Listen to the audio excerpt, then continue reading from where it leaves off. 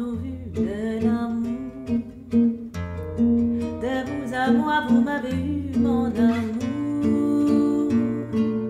Ne vous déplaise en dansant la javanaise. Nous aimions le temps d'une chanson.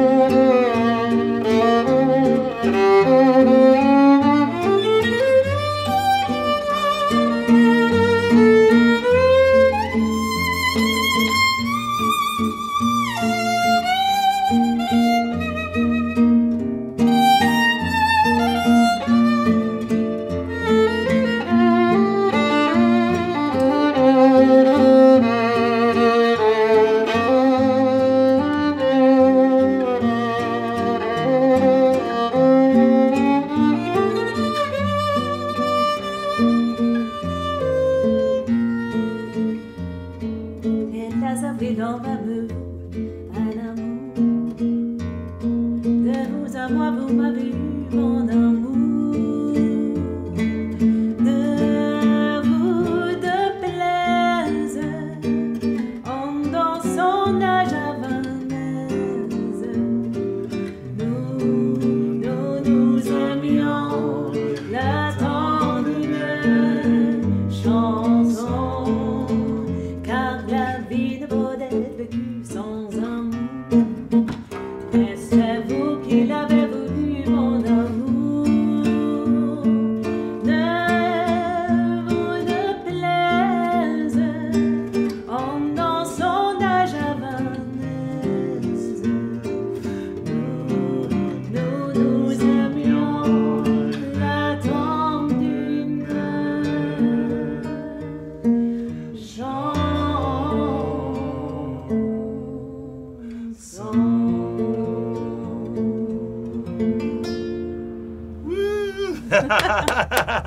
Beautiful. Thank you, darling. Awesome. Hey, everybody. We're here today with the incredible Rebecca Karlen, beautiful singer, violin player, composer, band leader. Thank you, Eddie. Yeah, worries. Thanks for being here. Oh, good to see you, darling. Awesome. So I want to ask you, tell us about your connection with the violin. Like, when did it come into your life? So, well, I started playing when I was 4. Really? Wow. And played till I was about 6, and then we moved to Australia from Sweden, Yeah. and had a bit of a 10-year break actually Yeah, from wow. playing it, Yeah. but then picked it up again, and then studied violin both here, classical violin Yeah. both here in Brisbane Yeah. and also back in Stockholm. Wow. And then, yeah, Cool. And you got musicians in the family? I do. Yeah. So, yeah, my father was a jazz guitarist, Wow. and my brother is, as you know, Yeah, he's a of jazz course. musician Yes, too. of course. Awesome. And so, yeah, then I went down the classical training sort of Yeah. path with Yeah. the violin, but then pretty much digressed when I met you and started Yeah. hanging out with Totally. you and other Brazilian playing Brazilian musicians music and yeah, fell in other love with stuff. that and started Awesome. singing a bit as well. Yeah. Then, so Wonderful, Yeah. so cool. And now, like, you're doing a lot more singing at the moment, and like, am, singing and so- playing the violin at the same time, kind of thing. with my band, with Estampa, obviously it's become more and more Yeah. singing as well. So that happened in the Beautiful. last maybe 4 years, especially Yeah. that Oh, I started wow. singing more. So, Awesome. Wow, yeah, well I done. love That's it. such a beautiful voice. Amazing. Thank And all like you. the French repertoire, you know, you do so well. Because you speak French as well, I right? do. Yeah, how do you, why do you speak French? Did you live in France? So yeah, when I was about to turn 14, I decided I wanted to go to the French part of Switzerland and live with my grandmother, my maternal really? grandmother. Beautiful. And I went to school there for 6 months and learned French. And then it was a place I always spent my summers back in either Switzerland or in France following that. So wow, that's so cool. So I love singing in French. Yeah, it's but I love beautiful. singing in other languages too. I'm just not fluent, obviously. Yes. Portuguese is the hardest one to sing in, I think. A lot of tongue twisters, a lot of weird sounds in Portuguese. It's horrible. It's like really a difficult. lot of nasalities, right? Yes. You got this noun, Yeah. vão, vem, pão. Yeah. It's really difficult because sometimes I feel like, people must thinking that I'm a really nasal singer, you know, something like this. But it's not, it's just a language. It is. It's really difficult. French is a bit, there a little are bit, hints actually. of That's nasalities true. as well, right? No, yeah. that's very true. Yeah. But and it's fun, and I think that's why I love exploring songs in different their languages. original languages too. I like singing in Italian, even though I'm certainly not fluent, but it's fun. It's totally. That's yeah, so cool. trying to Yeah. learn how to pronounce properly is fun. Well, the bosses, if you sing them, Yeah. is so much nicer in obviously Portuguese. In Portuguese, than of course, yeah. than You know, there's a story that Tom Jobim, when he gave the rights, I think, to this publishing company in the US, and they used this specific guy to write all the English lyrics, I didn't know that. and he didn't really like them. So he, like, some of them, he rewrote it. Like, there's a bit of a... Yeah, he wanted to work with this other guy who actually wrote some of the English translations and did a great job, but he wasn't allowed to publish them because Tom Jobim already had given the rights to this other publishing company. I know, no. yeah. And he was like... Not very happy No, with they're it. not. Some of the translations are so bad. They are, right. It's like, it's tricky, super tricky. Yeah. So tell me about your band, like with the Estampa and stuff. How cool, yeah. It's been really fun. So the formation it's in now has been, well, we've had the same band members now for the last three and a half years. Yeah. And have just done our second album. Wow, that's awesome. Congratulations. Quite a few, you have to hear it. It's Yeah. quite a bit of Brazilian music on Oh, there. really? As well, Awesome, cool. Well, yeah, Eddie, you were my gateway into Brazilian music. I didn't play any of it before that. So we fell in love with a lot of, we've got a forró on there and a awesome, great. choro as well. We just love Princesinha do Choro. Yeah. We play that. We don't play that one on the album, but we always play that one. That will be on our next one probably. Okay, cool. Princesinha do Ah, Choro. Princesinha, yeah. Am I pronouncing it Yeah, correctly? perfect, very good. No, it's fantastic. And so it's a bit of a mix. We obviously play, we call ourselves World Folk Jazz group, World Folk Jazz group because we play music from all over the place, but then put our own stamp on it, I guess. And beautiful. obviously, the Brazilian music is so usually percussion bass, based, true. but we obviously don't have any percussion instruments, so we try to. But you have a guitar, no? You got like a guitar chord, and we try to incorporate hitting our instruments. Ah, really? Sometimes with percussive Cool. effects and stuff like that. And so the album is quite a lot of French material, and then a couple of bossas. I do Triste, and I love that one. It's beautiful. Yeah, totally gorgeous. And and then we play a couple of Swedish ones as well, Oh, because yeah, that's awesome. my background, obviously. Yeah. So And you've been composing, I hear. as a group, Yeah, yeah. cool. We come with we've established kind of a little bit of a system where we come with ideas and then we work on them as a group. Oh, awesome. It's really fun. Beautiful. Yeah. I mean, we've always done that with arrangements before. Yeah, sure. Cool. Excellent. Now it's, beautiful. something we do as a group, which is Awesome. really fun. And what's your like? What do you think your influences is in the composition aspect? Like, are you writing the lyrics? You writing the melodies? So far, I'm not. I harmony? haven't been very confident with writing lyrics yet. I guess because I'm still trying to figure out what language I would write them in as well. Totally under the feeling. Yeah. But yeah, usually I come with because my instrument's melody, a melodic instrument. Yeah, sure. I don't usually think of chords. Yeah, of course. Very much. Yeah. So I leave that to the guitarist and the accordionist in the band because they think in chords a lot more. Sure. So for me, it's more just coming with melodic ideas or things that I hear and coming with So my contribution so far has been a lot of, I guess, melodies based on Swedish folk music. Wow, as well, really? that's something Beautiful, that I've just internalized, and then of course, yeah.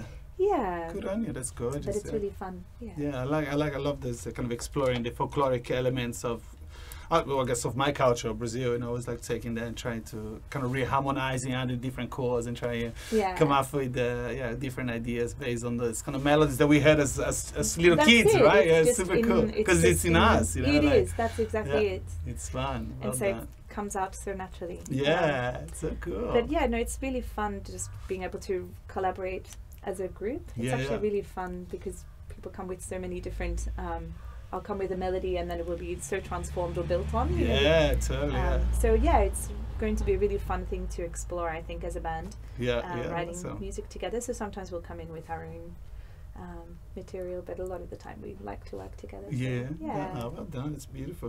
And I was going to ask you, like, as a violin player, have you had much experience like working in orchestras? And I do a lot of my I do definitely still do a lot of classical playing. I play with the Queensland Pops Orchestra, and I play with the Australian Session Orchestra, just freelance, playing a lot of string quartets. Cool. So I still love obviously playing classical music, but I think I've just digressed and love more, I guess, playing a little bit more, or, and jazz and just those elements more now, I think. But I will always continue to play classical music. I think, beautiful. I love gorgeous. It. And do you find is classical music, because the world has this kind of view, classical music is a lot more serious, it takes a lot more dedication, you know what I mean, like you have to be a lot more focused on your practice, and which I find it, like the contemporary stuff, jazz or popular music, whatever, you still need that dedication if you wanna be a good musician. Absolutely. Right? Don't you think? Absolutely. Yeah. No, it's really interesting. I think exactly what you're talking about made an appearance in. I'm finishing my masters at the moment. Oh wow! Which changed. Thank you. Changed path a lot. It was originally going to be in tango music, and then I decided to make it much more about what I'm actually doing now, because. As a musician, especially here in Brisbane, we tend to do a lot of different styles of music and play in a lot of different contexts, musical contexts, and so it's about that and about me transitioning from being a classically trained violinist to working professionally as a singer. And how did I learn to do that? Because I didn't originally have any training as a singer and so on. And it's also looking at exactly that, the differences in practice approaches to how I practiced as an undergraduate classical violin student, and the number of hours I spent on really practicing technical accuracy, and now it's like a whole new world has opened up, because it's so different when you're given the freedom to improvise and the new skills that you have to learn to be able to do that. Absolutely, and then, as you know from studying a bit of voice as well, it's a very different approach to practicing then as well, because it's an invisible instrument. Absolutely. It's so hard. The voice is just another game, right? Like the piano, you just press the thing, like we can't press here, just like. And you have to kind of just think the adjustment or feel it, and it's such a different way to approach it all, and to learn to use that voice, your voice, that instrument correctly. Like to trust your instrument, and understand that it's like it's like anything can impact it. If you be run down, if you be tired, if you got a cold, you know what I mean? Like you can't hide it. It's there. Do you know what I mean? Like if I got a sore throat or a headache, I can simply maybe guitar quietly, but singing it is a completely different game. Both physically and emotionally. Like I've been able to play the violin, and crying or when feeling awful, but you can't do that with singing. No. It's such an exposed instrument. It's totally different. And I think there's a lot of trust involved. Like I remember. Irene, did you study with Irene as well? I did. Yeah, she's beautiful, singing teacher from the con. She used to say, Eddie, singing is being out of control with the plan, because if you try to control those notes and those voices, then things. That's so funny that she said that to you, because she said that was my biggest problem. Oh, really? I would focus on the perfection of each note, sometimes more so than telling the story. And she'd say the same thing to me, just let go, because she said you're thinking. She would say that I'm thinking really. Vertically, like the notes on the stave, and really focusing on each note and how it's coming out. And she said you have to just, again, kind of just trust it and let it go, and just think about the story you're telling when you're singing rather than each note. And I thought it's so true, but it's such a different approach to music to what I've been trained to do. Isn't it interesting, because it's like the classical versus the contemporary. Like really, the classical sometimes is this really about accuracy and technique and perfection, while the contemporary is about telling the story, about the expression and the emotional. And creativity. Right? It's funny. Like really when I kind of record my voice, I just focus on accuracy and getting every note. Sure, the pitch is right, but like I don't like the tone, the quality. I can feel like there's like something is missing. But sometimes I sing just a little bit flat. Do you know what I mean? Yeah. Like it's not perfect, but I can feel there's a lot more emotion. Yeah, absolutely. It's really tricky, right? Yeah, no, it's so true. It's so funny. And to be, exactly, and that to be a bit freer with phrasing and everything is also something I'm not used to. So it's been really it's a beautiful wonderful journey. as a musician to explore the other world of music that exists. So, and awesome. it's the same thing with Swedish folk music. It has to be played with a particular, it's played in a particular style. It's not if I read the notes on the page and just play that, it doesn't sound. It doesn't sound right. Yeah, so totally. Orally is a much better approach. That's right. But no, it's so different when it's an oral. Oral tradition. You have to learn. Exactly. You really need to learn it that way. You do, totally. Because there's all those subtleties that you can't write it. Do you know what I mean? There's the limitations and the of ornaments. Right. Absolutely. It's fascinating. It's so cool. Yeah. Yeah, but at the same time, like I'm so jealous of you and violin players. They can read so well, because guitarists unless you go into the classical guitar path, which I did for a while, was really fun.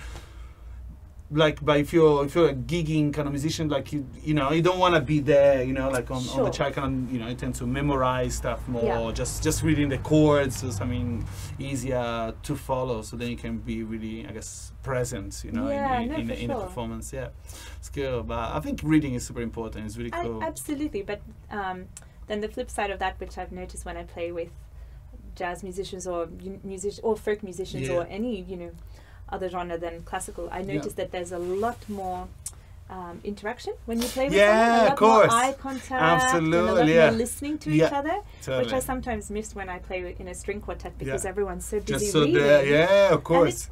And it's fun, but I often miss that. That moment of being present with whoever you're playing with, and actually interacting and feeding off each other. I totally agree. Like when I play with people, like when I don't know the song very well and I have to be there reading, it's I kind of miss the opportunity to listen, because if I start listening, then I'll lose my place on the chart. So I'm like, I don't know, I just gotta focus. And I guess that's probably what happens today, to the string quartets. It's true. I'm always like, sometimes, especially if it's a piece you've played a lot in the past. Sure. And you look up, and I'm like, no one's looking. No one's interacting with me at all, and I really have realized that more and more since playing with other musicians. Yeah, it's so funny, who are not necessarily just classically trained, cool. and I love it so much more. I have, to me, it's another world that I really want to become more familiar with. But improvising, and just being familiar with music from all these other countries, from Brazil. Like I love learning about the styles, and it's the whole world. There's a whole world of music. I think each culture has incredible music. I think there's I think there's a lot of bad music, but yes, that's true too. But there's a lot of good music, from all around the world. I really believe in the sense of universality. You know what I mean? Exactly. Absolutely. We should be able to explore. But somehow, sometimes at the same time, I feel the society kind of like you need to be boxed into one thing. Do you know what I mean? Like, okay, you, Eddie, you just play Brazilian music. You, Rebecca, just, do you know what I mean? You're a violinist. Right? Right. You're just, like, it's like, if I play guitar, you're a guitarist, or you're a singer, do you know what I mean?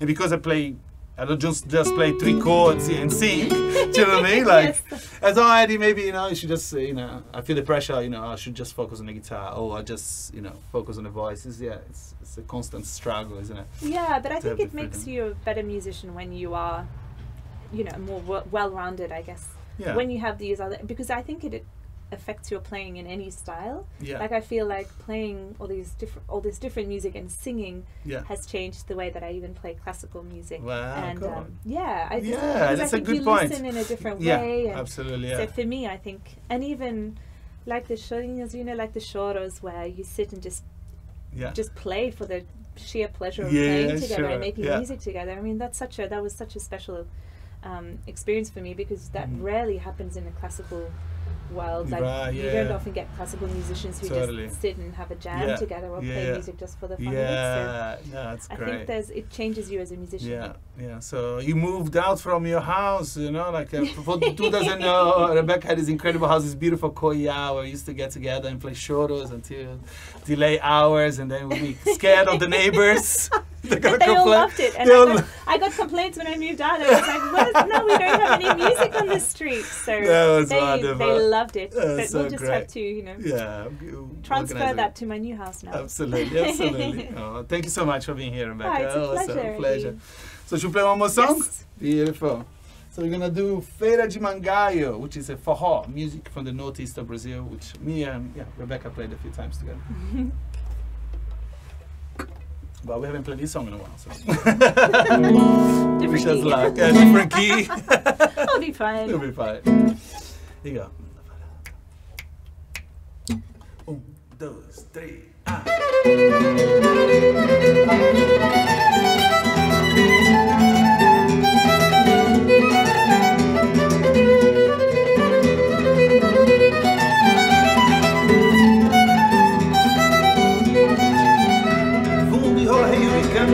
E tem pra vender quem quer comprar. Bolinha de broa e cocada. E tem pra vender quem quer comprar.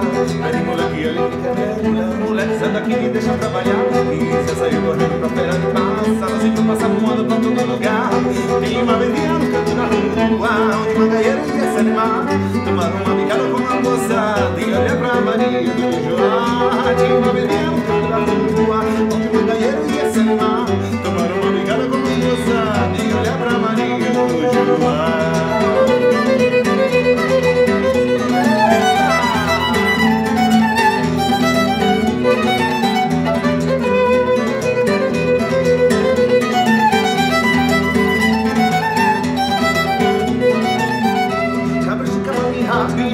E tem pra vender quem quer comprar. Farinha, rapadura e graviola. E tem pra vender quem quer comprar. Alguém tem caminheiro, panela de barro. Menina, vamos embora, tenho que botar.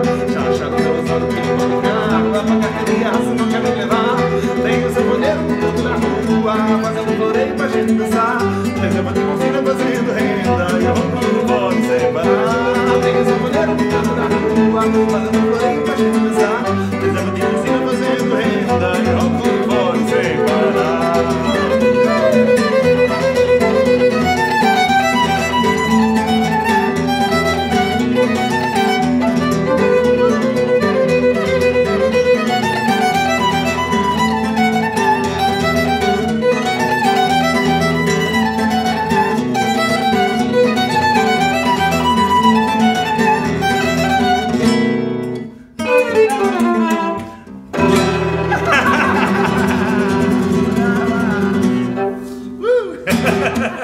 Thank you, darling.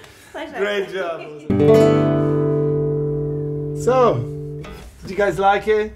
If you really liked it, please don't forget to subscribe, give it a like, and if you really like it, you want to support us, don't forget to go to the link down below and go to our Patreon account where you can help us keep going. Thank you so much.